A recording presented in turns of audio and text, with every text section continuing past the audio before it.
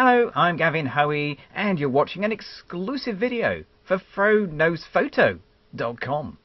Now, today I've been lucky enough to get my hands on one of Jared's fantastic live music photos. It's one here of Matisyahu. Great picture, and he's given me the chance to do really whatever I like to it. But today I'm not going to go wild and overboard, which I have a habit of doing sometimes. So let me show you what you're not going to see. Okay, you're not going to see anything like that. Okay, we're not doing that today. We're not going to do this either, which is a shame because that's quite nice. And we're definitely not doing, oh no, the one I've just lost. Where is it? It's got to be this one. We're not doing that one either. Thank goodness for that. That's terrible. So what are we going to do? Well, we are going to do something fairly straightforward, fairly simple. Let's just open up the RAW file again, because this is one of those images that when you press the button, you know instantly that you've got a winning image. It's an absolute cracking image. Super. So what am I going to do to it? Well, probably not a lot, to be honest. There's a few things I'm not so happy with. If it was mine, I'd like to lose the little lights down here, either edge, and the finger looks a little bit bright as well, and maybe a bit of a crop, because that's where I always start. I always think about cropping my images. Now, if I was sending this to a magazine or a website for publication, I wouldn't crop it.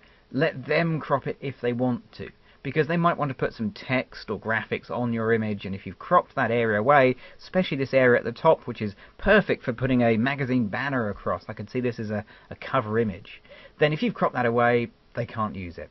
So this is going to go for a portfolio, at least in my mind anyway. So let's get the crop tool, because we don't need that area, and we can also lose those bright lights left and right, because really that's the main part of the picture just there. That's the bit we want to see. What else do we want to do here? Well, let's do colour next, because the colour, the halo around him looks fantastic. I mean, perfectly timed, great shot. But look at his skin tones. It's yellow. I mean, you can't do anything about it when you're shooting live music photos. This is what happens. It happens to me.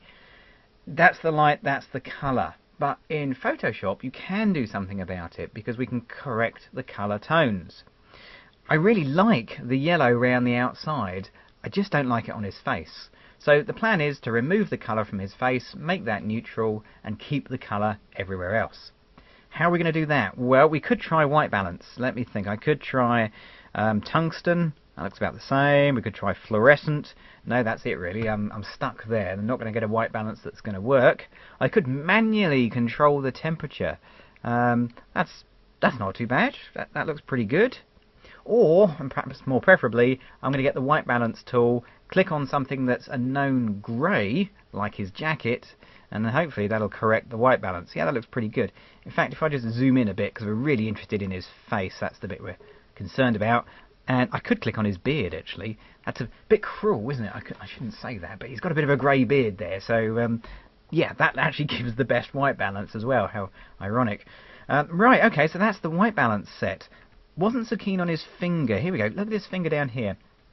Down here he's got his finger where it's just coming into the light slightly, and as a result it's looking a little bit too bright. Okay, real close up of the finger. So let's just get the adjustment brush, and we'll set the exposure about -1.5 stops, something like that, and we'll just paint back his finger like so. So we have some detail in there. It's amazing how much detail you can bring out the highlights on a raw image. It really is. A little bit big. Just tidy that up. Erase that bit. There we go. So that's looking pretty good. Yeah, that'll do. Okay, so finger looks better, colour looks better, at least on his face and on his skin. What about the noise? This image was shot at 8,000 ISO. 8,000 ISO. That's unheard of from just a couple of years ago, those super high ISOs, and the quality is fantastic. If we go and have a look 1:1 pixel, I mean, that is super smooth noise. That's more like 800 ISO from my Canon from a few years ago. Fantastic. Nonetheless, we can get it better, so let's grab the detail tab, and we'll take the luminance noise down a little bit. That's going to smooth out those tones. There's also a little bit of colour noise, which is this kind of blue speckledy effect, and that's really there because I've pushed the white balance really hard. So we need to take the colour away with the colour reduction, What are we up to there? About 60? That seems to work pretty well. Okay, and we can open that image. Am I going to do anything else? Actually, I'm just going to put a bit of contrast in. I'm just looking at it, and I think it just needs a punch of contrast. Brilliant. Okay, so there we go. We're going to come out of Camera Raw, and I'm going to go into Photoshop and bring that image into Photoshop. Now, if I was doing this in Lightroom, I'd right-click the thumbnail on the film strip, choose Edit in Photoshop. Okay, so that's one image. Let's go back and do that again, and we'll repeat the process for the colour around the outside. Now, fortunately, I don't need to change anything else. I only need to change the white balance to as shot, because Camera Raw will remember all the other changes, like the contrast, like the noise reduction, and it'll save me having to repeat myself. And when I open the image, it'll save it as a duplicate image as well. So I get the best of both worlds, really. This is kind of handy. Okay, there we go. So we now have two. We have one where we've coloured corrected it, which we'll select, and we'll copy, and we'll paste that onto the other one. So we now have two layers, one where I've colour corrected it, and one where it's the original as shot colour. Okay, now the plan is to bring the colour on the face back, and to do that I'm going to use a layer mask. So I'm going to hold the Alt key or the Option key on a Mac, click on the layer mask button, and we'll mask that down like so. So all we can see now is the colour corrected image, the original colour image, getting confused. And if I get a paintbrush and I make sure I have white as my brush colour, I can paint onto that layer mask that's hiding everything, and when I paint white, it will reveal.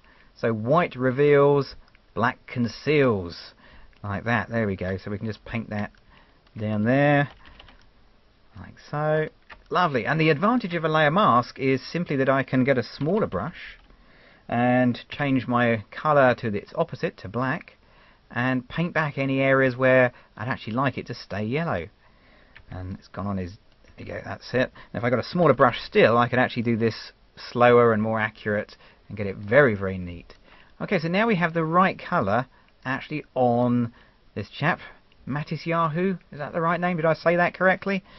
I was trying to avoid saying it in case that's wrong, but I think we're okay. Right, so there we go. So that's looking pretty good. It is a little bit strong. It's definitely a little bit too much of a difference between the colours. So I'll just drop the opacity of the colour corrected layer down to 70–80%, something like that, so it kind of blends in. So here we have before, the as shot, the Jared Polin fantastic shot, and here's the Gavin Hoey tweak, just a little tiny tweak. Right, okay, there we go. So that's pretty much it. Let's just stick a little border around that. Fantastic. And there you go. So there we go, Jared. That's my interpretation of your picture. Honestly, it's a winning shot. Didn't need much work doing to it at all. Now, if you want to find out more about me, check out my website at www.gavtrain.com. Thanks for watching.